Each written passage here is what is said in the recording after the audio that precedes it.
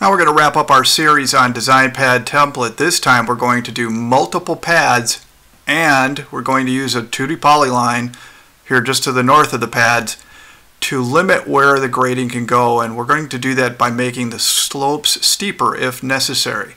So first it's going to say select the grade limit polyline. We already selected the existing ground model, and now I'm selecting the pads as prompted. Now it's going to do these in reverse order to when I select them. So if the order is important, select them in the order that you want to go.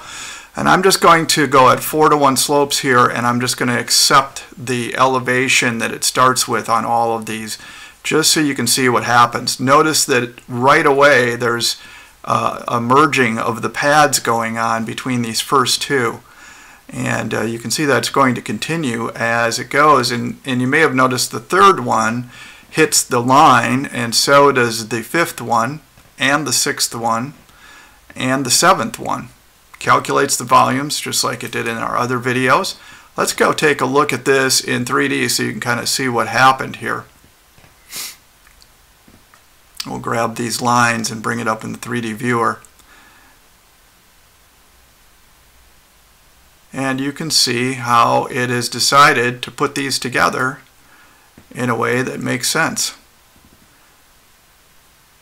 So you can do some pretty complex things with design pad template.